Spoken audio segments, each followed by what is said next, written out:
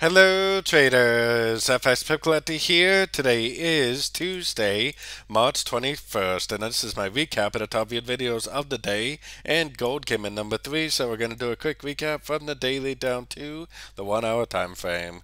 So on the daily, this is definitely a very strong move to the downside. I still think it's going to most likely be a crutch into this last move up, and it probably is going to end up continuing up. I think this is all part of a wave 3 of wave 5 on the longer time frames. So let's head down to the 4 hour time frame. On the 4 hour time frame, it definitely looks like it's just part of a wave A.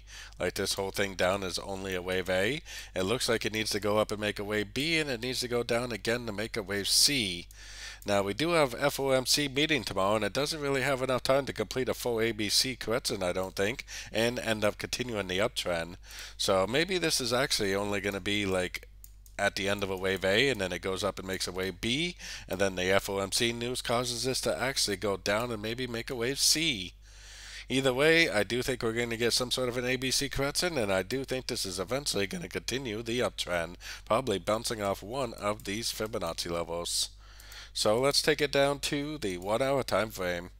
1 hour time frame, it definitely looks like to me this is a 1, this looks like an ABC of 2, this looks like it's all a wave 3.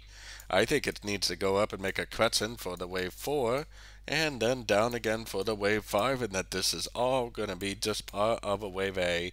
I think it needs to make a correction for the wave B. If it looks like this tomorrow when the news is about to come out, then I would gonna say that it's actually going to go down to make a wave C.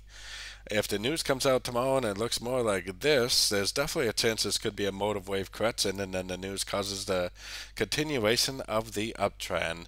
We definitely want to update this tomorrow before the news comes out and see what pattern is showing on the charts before the news comes out. So don't forget to join my free Discord channel. The link for that is on the screen and in the description. Thanks and happy trading.